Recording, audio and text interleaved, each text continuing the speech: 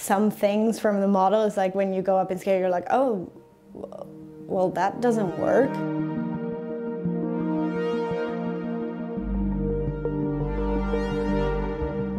Using ceramics as a medium means you have to be flexible and you have to expect the unexpected in some senses.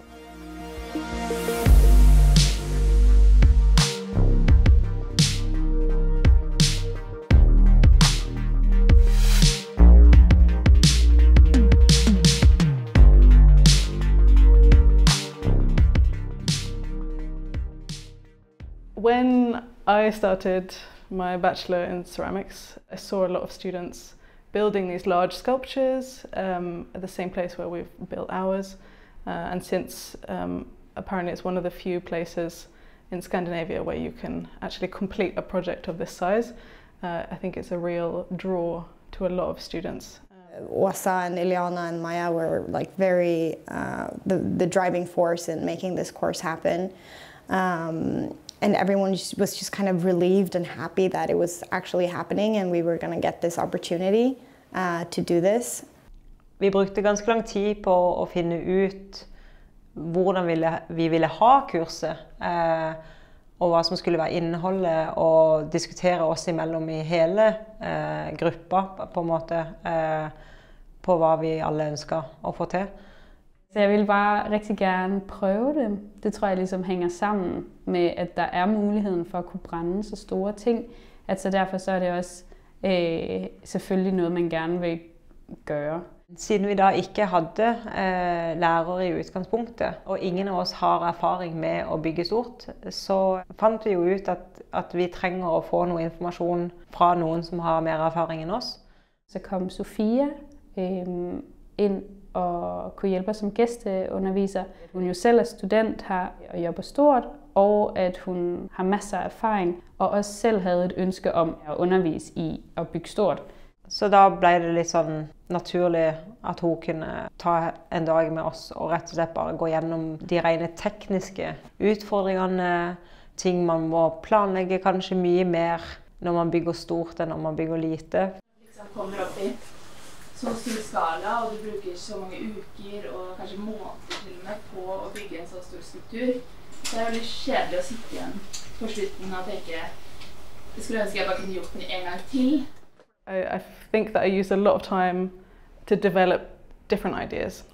So I decided to make 4 separate small-scale models, and I just modelled them in my kitchen using one basic shape, which I then altered in different ways. I ended up with 4 different designs. So from those 4 designs, I chose one that would have a nice balance between edges, smooth surfaces and the empty space. Det blir jo på en måte utfordringen når man skal ha en form som er så perfekt på en eller annen måte, og få det til å faktisk bli helt smooth overganger. It's quite daunting to choose one idea to use all of this material and time for. Det viktigste er kanskje bare det å liksom bruke øyet sitt og ta avstand. Når man er på byggebøyge så er det egentlig en perfekt mulighet, for du kan liksom gå opp. It's kind of a very rare opportunity to be able to actually make something this large and at this scale. I'm doing this for the experience, and if it doesn't work out, it doesn't work out. And I think that's often like a philosophy that you have with clay, or at least if you don't, you will get very disappointed because clay does have a mind of its own. Jeg tenker jo at det vil jo kanskje egentlig hjelpe at du har så mye forskjellige former.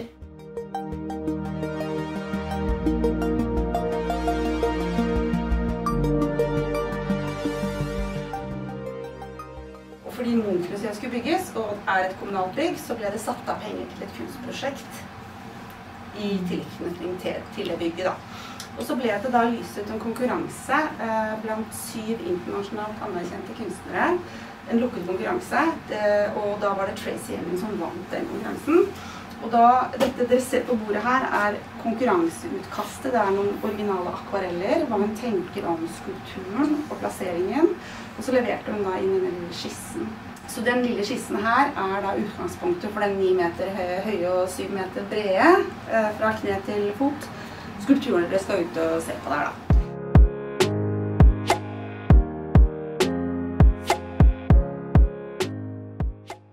So I think it was really useful to go and visit the small-scale model of the mother before we started the project, because then we could really appreciate that in scaling up from a model, there are many properties and qualities that are gained, but also many that are lost. So it ends up being a compromise between your original plans or expectations and reality, as it were. There's always a trade-off. I learned that the model is a lot more important than it gets credit for. We're used to be able to move the clay around, but now we are the ones that have to move around the clay. And you just have to kind of have a little bit of faith that you kind of set the right foundation. It's kind of a completely different way of working and thinking, and you have to plan in a different way and think in a different way because it's just so much larger.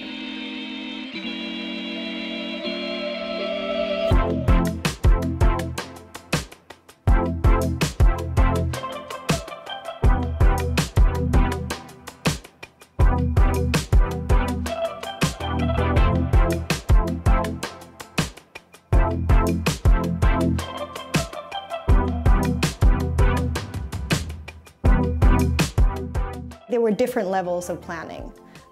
Some people were very like, oh, I'm going to make this and I'm going to make that and it's going to be this high and this large. And then some people were more like, well, I kind of want to go with the flow.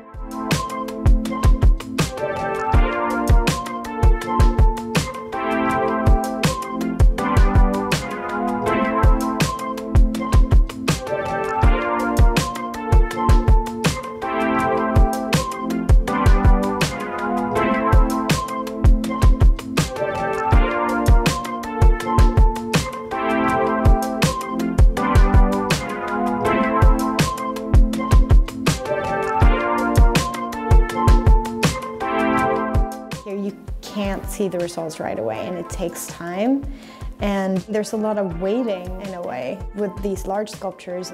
It's kind of more of a marathon than a sprint, and then maybe at the end you'll have the final sprint.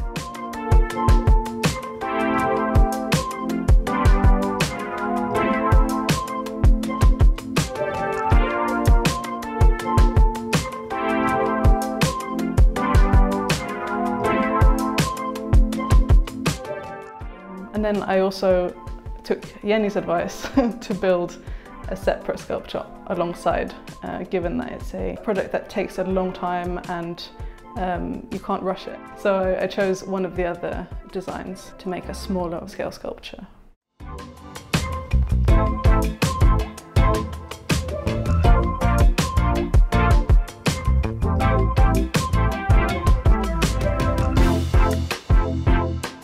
I think the biggest challenge for me was the maybe mental challenge.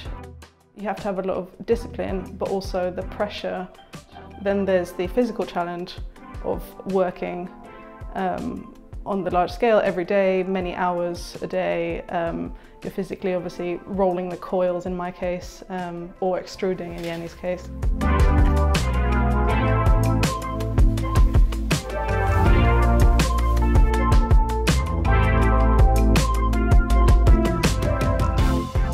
Been really challenging, especially when it's wide and you kind of have to be in the middle and kind of like hang over it. I mean, something changes when it's larger than yourself. You were kind of processing the amount of clay that you would maybe use in a year, maybe in the span of 4 weeks. After a few days, you kind of get a lack of energy because just the sheer amount of clay.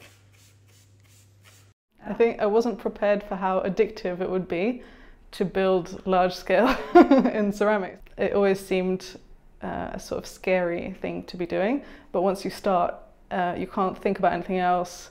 You go home, you're thinking about the sculpture, has it dried too much, has it cracked? Your life ends up being orbiting around your sculpture. It's kind of nice not going through it alone. And then sometimes you're tired and someone else has energy that day, and you can kind of lean on each other a little bit.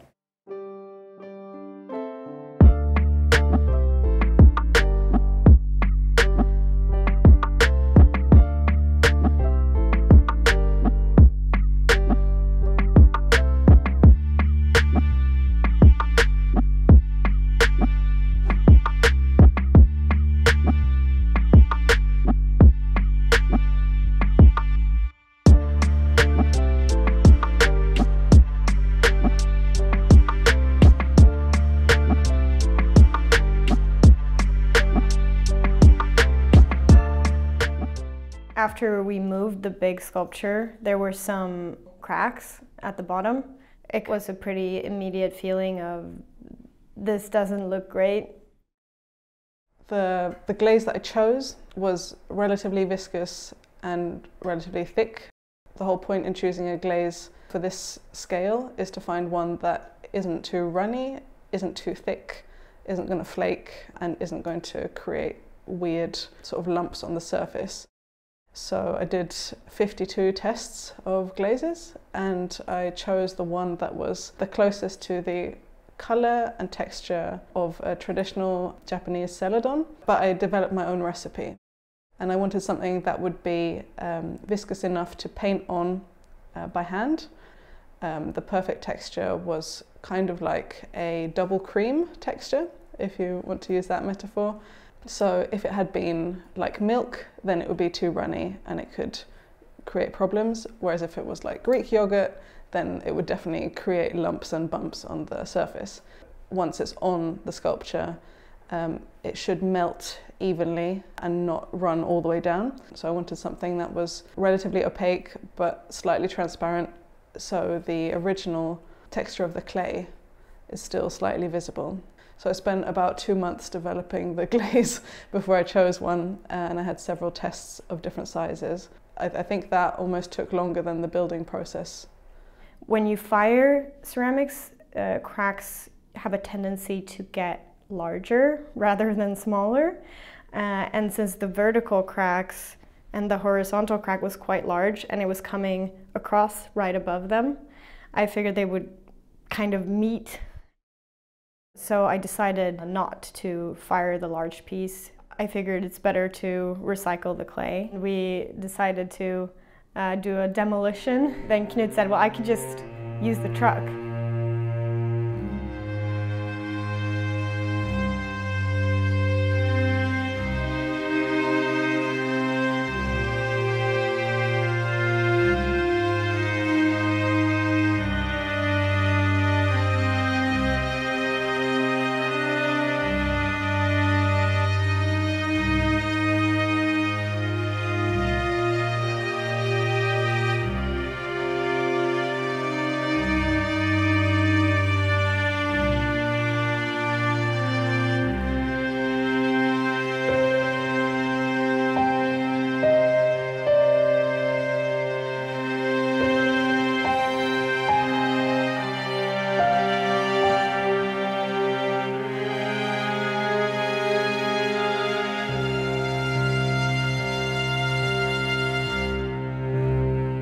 It was a spectacle to see it come down, and I mean, it was exciting, I think, and almost a relief, yeah.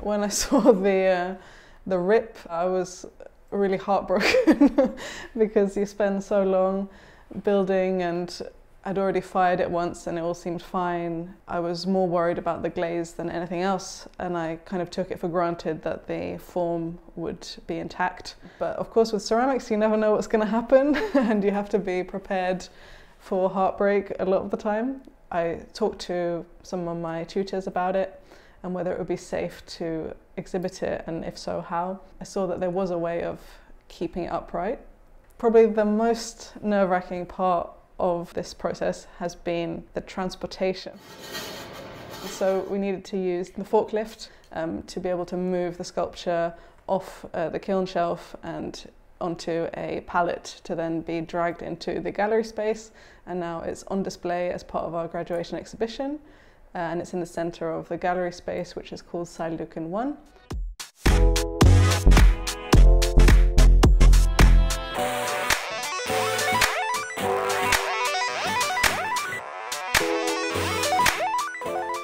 I would definitely do this again, and I don't regret anything. I've learned loads from building in this scale. It's probably the longest running project I've ever made. For me, I think it's been nice. Like, one of the nicest things has been working in a group, like in kind of working as a class, like together in that space, and being in that area together is kind of like reassuring. I'm very proud of our group, that everyone has managed to fulfill their project, and also that we've been able to support each other so well.